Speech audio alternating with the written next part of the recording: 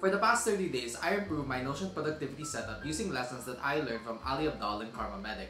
And in this video, I'll be showing you how you can use these principles as well. Hey friends, welcome back to the channel. If you're new here, my name is Luis. I'm a third-year medical student from the Philippines.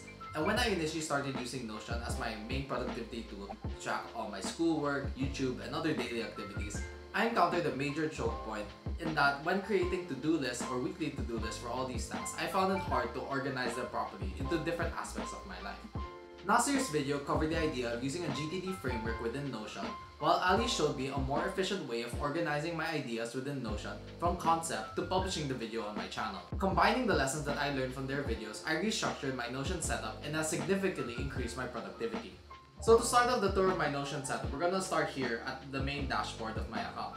So this is a simple setup that just shows basic information such as the weather in my local area, the main pages which I work with. So here's my, this is here, the grind is my GTD dashboard, and then my med school page, creative work, life and admin, and my fitness. And over here under daily motivation, I have a tribute video from Nike to Kobe Bryant celebrating the anniversary of his death. And down below, I have a calendar synced to my Google Calendar.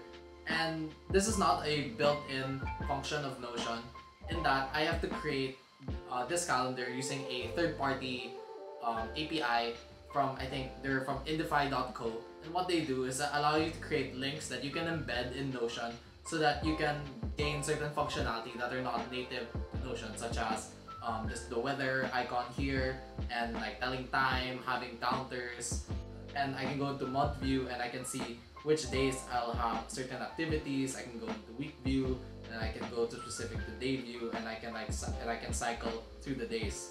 The month view is only limited to like 3 activities per box. So when I go to agenda view, it can show me all the activities I have upcoming within the next week.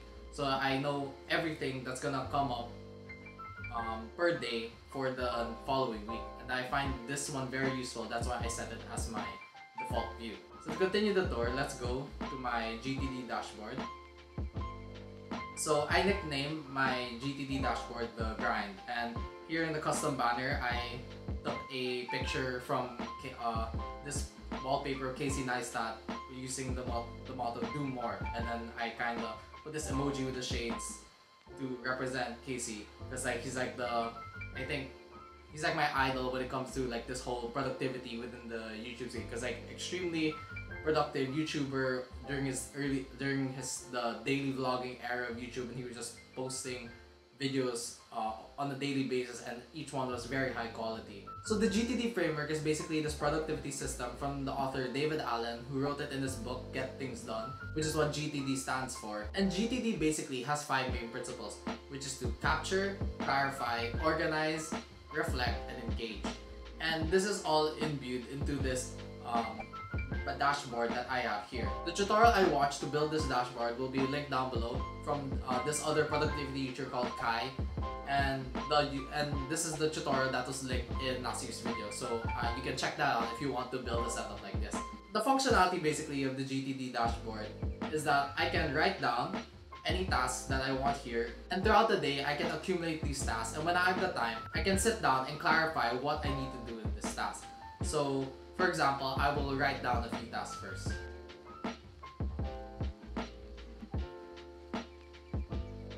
So now I've written down a few tasks, and these would represent thoughts or ideas that I'd have throughout the day, and I'd write them down here in the inbox. So when I have the time to sit down and go through these, I can clarify them by selecting context, and you can see here I have a whole bunch of categories to help me organize what these tasks are about.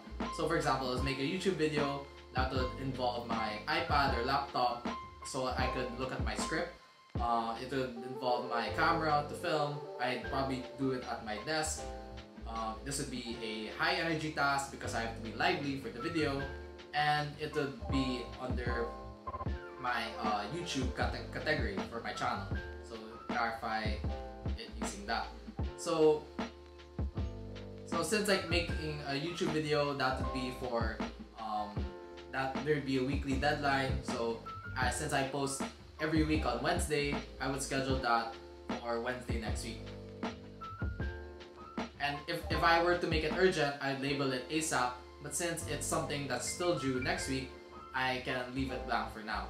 And here for related project, I have three main aspects, which is YouTube, medical school, and life and admin. So, and since this task set is make YouTube video, I will categorize it under the YouTube tab. And after doing that, it will disappear.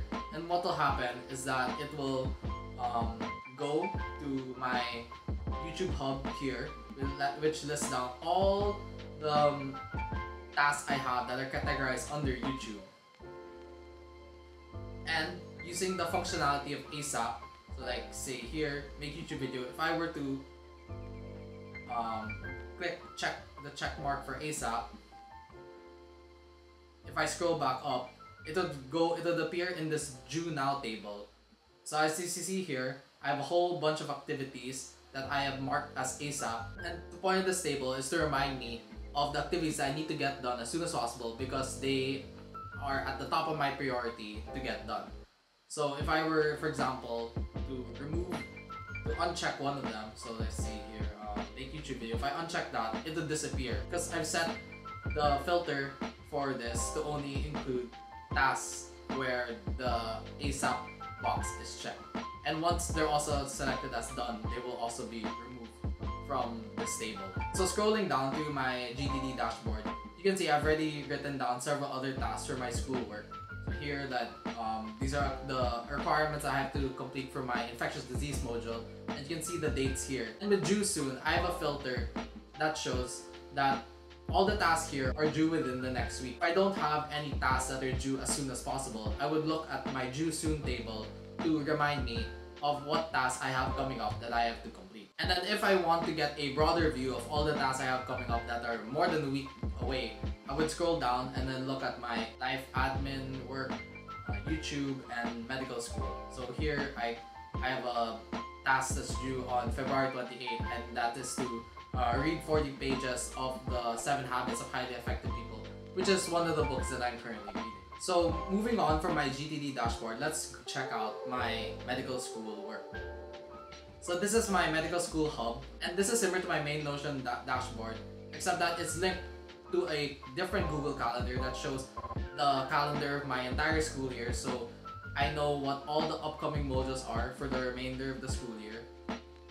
And I have it divided 3 columns at the top, where I have my notebooks, my board review tracker, page for my research, and a template that if I ever want to make new notebooks. And I have a links column which shows a link to my Canvas learning management system, a G drive for LEC, which is for a part of my schoolwork, link to my batches trans folder, and a boards review G drive, which is a link to all the USMLE and other board related review materials that I can reference when studying. And then here I have a general goals to-do list. So so if I have like any general goals that I want to put for myself, I would put these here. So let's check out first my boards review tracker. So even though I'm taking the boards in still 2 years time, I decided to make this tracker early so that once I start studying for the physician licensure exam in the Philippines, I already have a nice tracker to work with, so I don't have to waste time making one once I do start studying. So above here you can see I have a countdown, which is also again from Indify, and then here I have a quote of the day which I also got from Indify. So these are just custom links that I embedded on the Notion. Here these are all the subjects of the PLE, so to help me track my review once I do start reviewing. And then here I have down here for USMLE once I eventually start also studying for the USMLE. So going back to my medical school page, I'll go now to my subject notebooks. So currently I'm in infectious diseases, so I'll show you what that is. So here in the notebook, at the top I put all the requirements I have for the module. So these are my quizzes, and then the module, the coverage, which is module 4, and all the individual activities that I have yet to accomplish or have accomplished.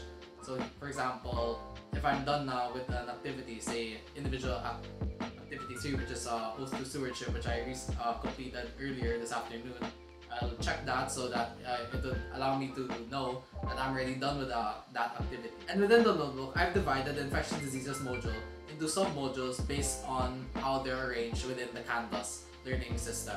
So here, module 1, I have organized it per lecture, and once I open it, this drop down, you can see all the different active recall questions that I've created for myself, so that I can, when I go to review them, I can just simply toggle them and see the answer to the question. And this is all part of my active recall study system. So this is still all a work in progress with regards to my medical school note-taking setup. I'm still trying to find ways to optimize it so I can better incorporate my active recall and spaced repetition system. So now moving on from my medical school workflow, so time to move into the really interesting bit, which is my YouTube channel workflow system. So here on my YouTube channel page is basically, it was originally a template that Ali linked in his YouTube video, and since then I've tweaked it to make it suit my needs. So at the top, I have several links to pages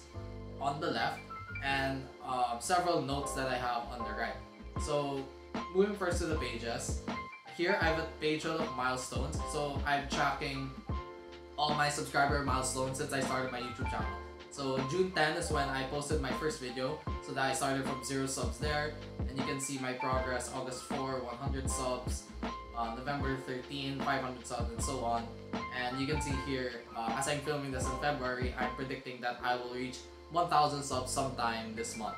So subscribe if you haven't yet. So moving back, I have a page now for sponsors, and what this page is for me to track future sponsors. Since I don't really have any sponsors right now, this is currently not really serving any purpose, but it's something that I intend to use once I do start getting brand deals as my channel grows. And then down below, I have notes that I've taken from watching Skillshare classes during my spare time. So basically here in this vlogging principles page, I've taken down notes from my personal experiences of watching my favorite YouTubers such as Casey Neistat, and Skillshare classes from YouTubers like Sarah Dici. And in addition to that, I just have a video making notes from other Skillshare classes, which covers more on the editing side and making thumbnails of my YouTube channel. Also taken from videos that I watched on Skillshare, and I've arranged it based on the creator. So you can see here video editing and Final Cut Pro tutorial from Ali Abdaal's Skillshare class. I have making thumbnails in Canva from Ronnie Hermosa, and also I have notes from a storytelling Skillshare class from Thomas Dayer and Yes Theory, which is something that I'm trying to improve on with my YouTube videos to help tell a story so that it's more entertaining for you guys. And in my goals page, these are short-term goals that I have set for myself in 2021 that I will try to reach hopefully within the year. And this is all in the hopes that making better and more useful YouTube videos for you guys. So now to get into the meat of my YouTube workflow setup, I have here a Kanban board setup that will show my entire YouTube workflow. So in the first column here on the far left, I have this is my idea dump. So if if I have any idea for a video, whether it's just a title or just a concept, I just throw it here. And then once I have a better idea of how to concretize that idea, I put it under the ideas column, because like if here I would already have some links to research and did some initial writing, so this is something that's more likely to become a video than something that I've just thrown here in my idea dump. And within this idea column, this is where I derive all the topics that I would eventually write into a video. So here in the right column, I have a whole bunch of videos that I'm in the process of writing about, and like they're all at different stages of writing. And then once I'm done with them, I move them into the film tab, which shows all the videos that I've already completed the script for, or because of the nature of the video, I can already just film straight off the bat. So here you can see script for this video is already put here under film, the Notion productivity tutorial for med students. And then once I'm done filming this video, I'll put it under edit, so to remind me that I just need to edit this video. And then once I publish it, I move it to the publish column here, which I have hidden. So moving on for my YouTube setup, I'll show now my life and admin page. So this is much simpler compared to my med school and YouTube page, because it's something that I haven't developed that much yet, since there's nothing much going on given that we're stuck in quarantine still here in the Philippines. And then something that I've learned from Ali Abdaal is trying to track my books. It's something that I want to get back into the habit, because I used to read a lot growing up, and I think now that I'm older, I have to get more into reading content that is like useful for me, for the channel, and it's like, and just genuinely interests me to get like ideas from other parts of life that I wouldn't necessarily be exposed to simply just as a medical student. So as you can see here, I'm currently reading 7 Habits of Highly Effective People. Here's Get Things Done by David Allen, and Promised Land, which is the part 1 of the latest autobiography by Barack Obama, which I'm listening to on audiobook. And you can see here, it's also in the Kanban board system. It shows a recommended column, to be read, reading, done. And you can see here in the done column, since I started reading this, and since I started using this table system, I finished one book, which is Smarter, Better, Faster from Charles Duhigg. So the nice thing about this, I can move into table view, so I can see my books in a different way. So basically how it's organized is like title, author, status, whether I'm reading, done, to be read, the genre of the book, if it's recommended by, if it was recommended to me by like a YouTuber, blogger, or a friend, and then I have here a start and finish, so I know how long it took me to finish the book from the day I started it to the day I finished the entire book. So I have this setup similar in my other tracker. So here for TV series, I have the list of the shows that I'm watching. So like Hospital Playlist, that's one that I'm currently watching. And here I have the other shows that I recently finished: Demon Slayer, Sword Art Online, Witcher Season 1, and so on. And here I have recommended from my friend Q, Alice in Borderlands. So that's something that I will go to watch once I'm finished watching Hospital Playlist. So I hope this video inspired you to make your own Notion productivity setup. And if you like this video, please check out my other video on how I take notes in medical school using Notion.